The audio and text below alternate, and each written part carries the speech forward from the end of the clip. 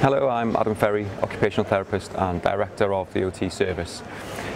In this short video, I'm going to reinforce one of the messages that we've talked quite a lot about in a webinar and in some documentation on the Abacus Academy website, which I would really encourage you to go and look at.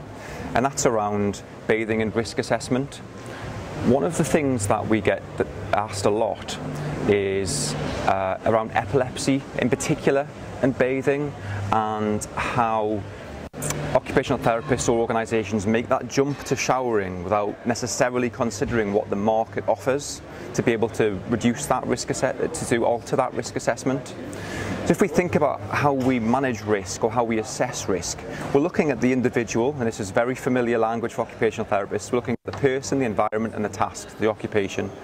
So if we think about how we can adapt the environment to negate or to reduce some of those risks, we're not going to take them all away, then we're in a better position to determine whether that's satisfactory enough for that task to continue, I guess.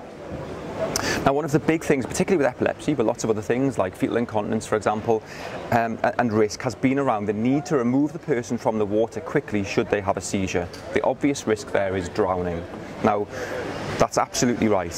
However, there is no need to go straight to showering if the person finds bathing a meaningful occupation for themselves. So if they say, I really want to bathe, then why should the risk assessment say, you've got epilepsy, you shouldn't? That isn't occupation focused.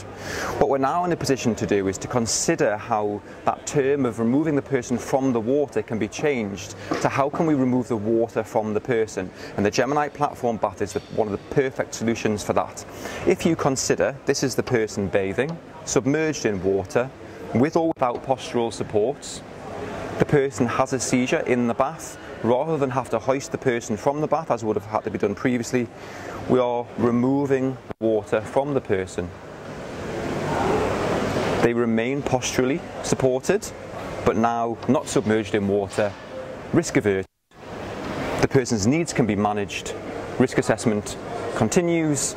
You might then need to remove the person from the bath, but that urgent need to remove the person from the bath has been completely taken away, and we're supporting bathing as a meaningful occupation. Just something little to consider there, something to reflect on. A lot more information on the Abacus Academy website. Thanks for listening.